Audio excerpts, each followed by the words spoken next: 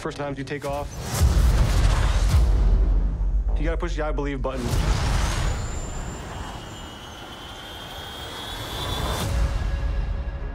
I fell in love with aviation at 4 years old. My dad took me to an air show, and I got to watch the Blue Angels fly for the very first time. This year, we're bringing 5 new people into this team. Something I never thought was actually gonna happen. It's 1 in a million. We only have 3 months to get to a point where we can take it on the road. It can be frustrating at times. The challenge is to get the newbies up to speed, and that can be scary.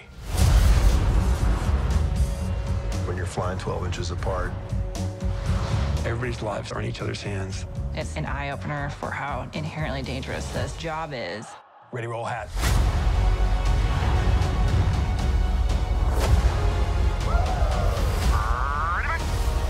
Every once in a while, the jets just kind of freeze, and the world around you seems to spin.